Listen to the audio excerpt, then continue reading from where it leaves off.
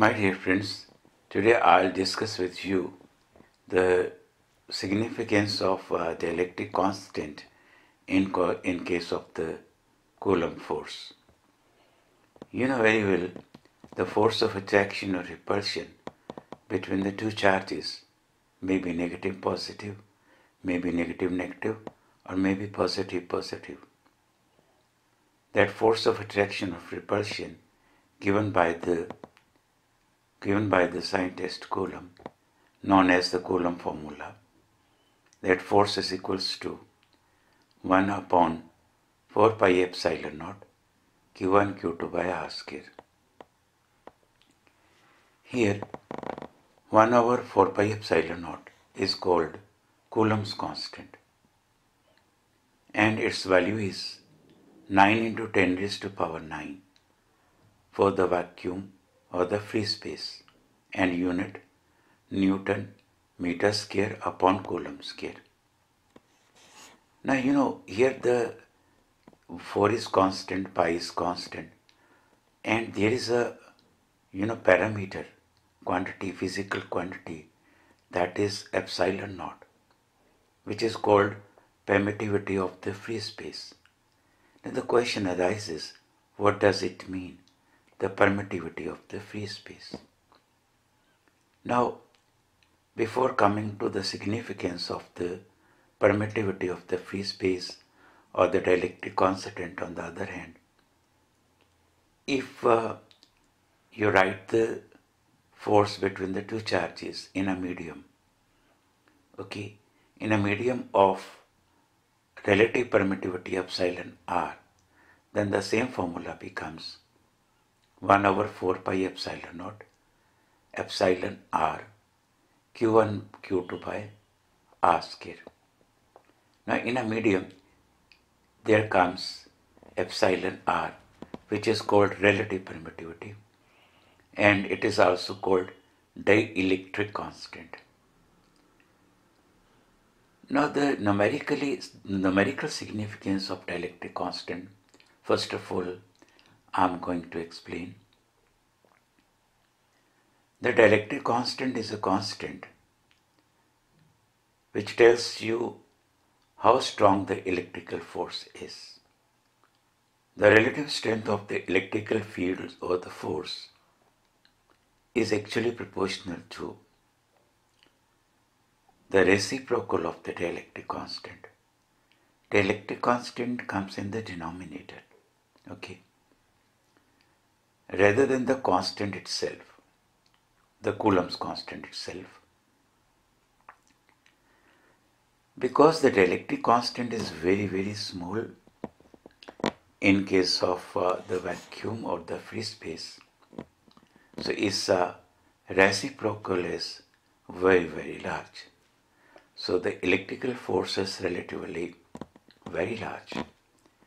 In vacuum, the reciprocal of the dielectric constant is about 9 billions Newton, and then meter square upon the Coulomb square.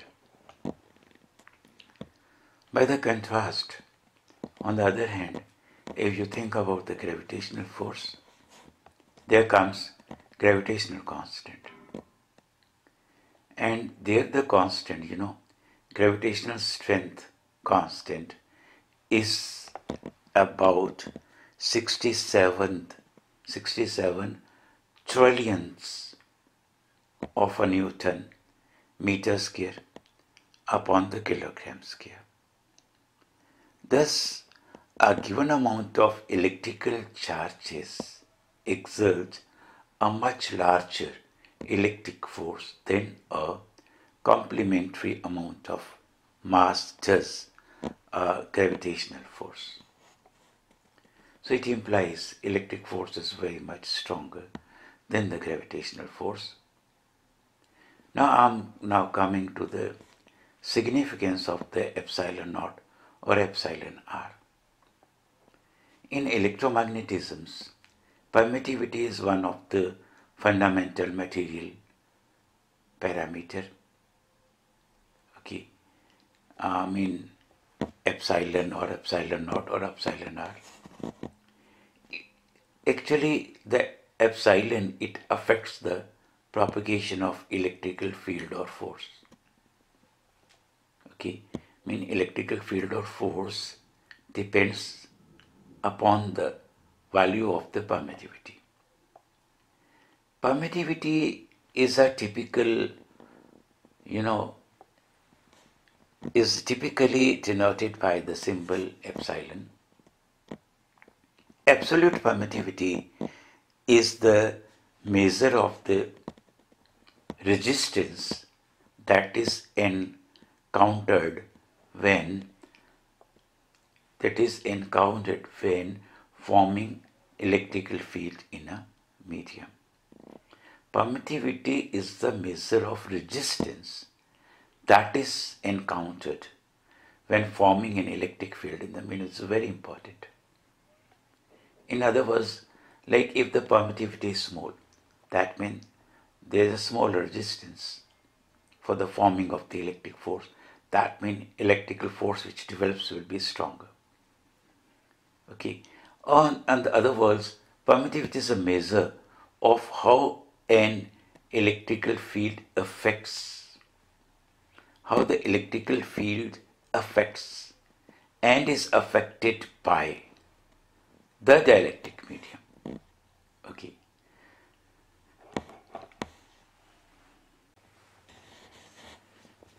Now, to understand the physical meaning of the permittivity, consider the figure. The two charge plates, they are separated with equal and opposite charges on the either side. Assume for the moment that between the plates there is no material medium, like shown in figure. There will exist an electrical field directed positive to negative in downward in direction.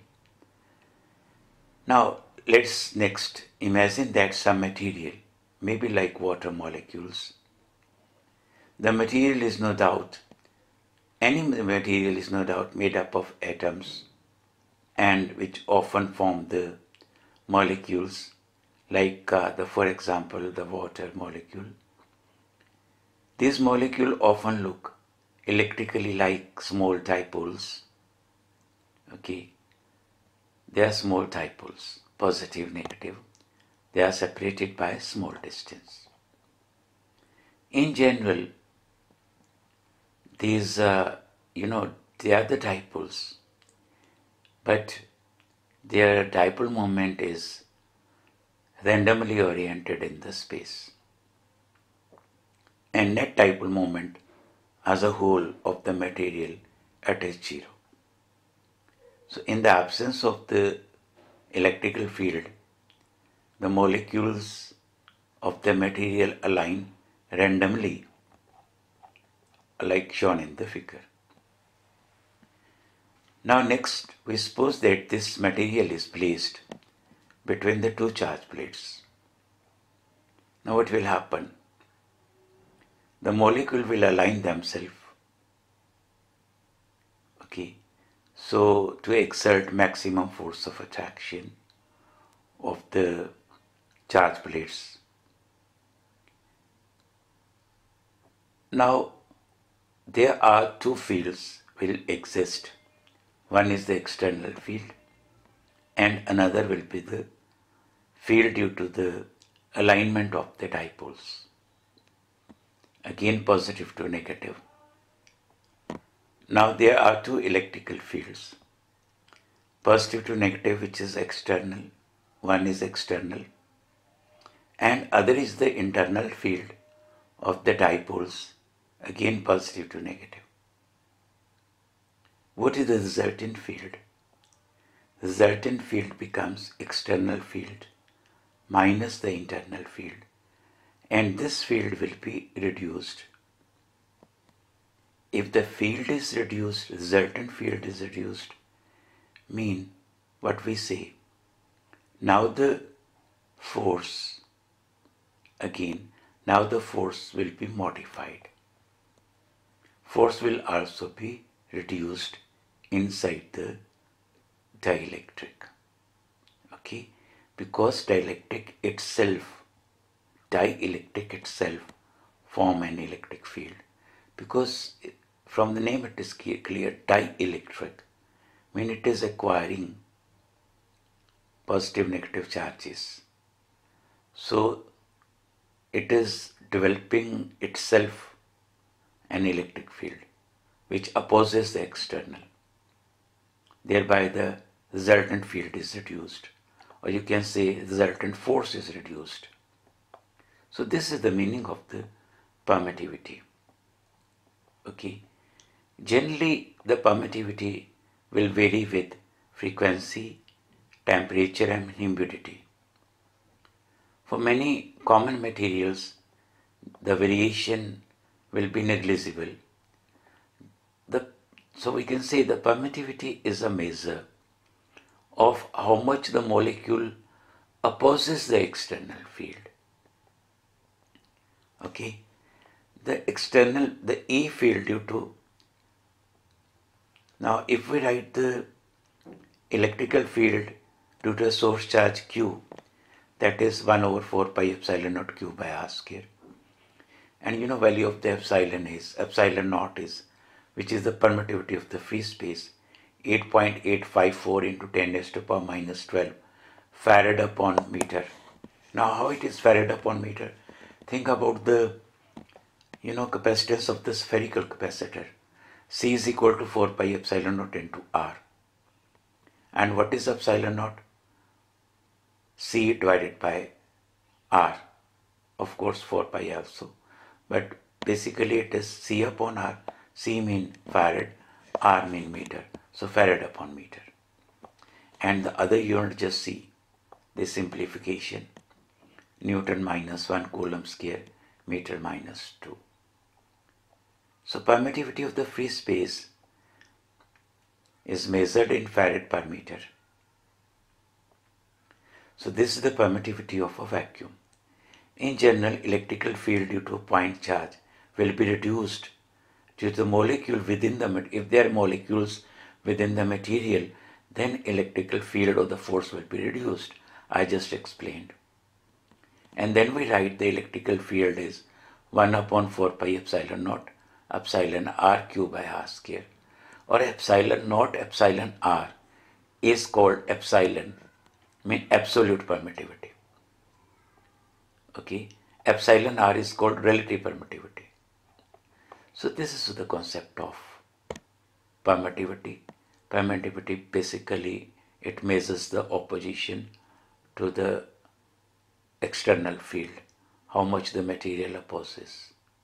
If it opposes less, there will be more force. If it opposes more, then there will be less electrical field or the less force. Okay, thank you.